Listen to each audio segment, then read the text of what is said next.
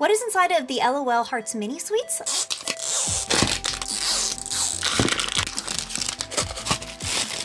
Oh, the wrapper looks absolutely delicious. It's got all these candies on it. Here are all the different candies that are part of the collection. Really kind of hoping that I would get that Whopper Girl or the Pez. That would be my top 2 picks. All right, I have to say that I love this wrapper that they're each wrapped in because it actually looks like I'm opening up some candy.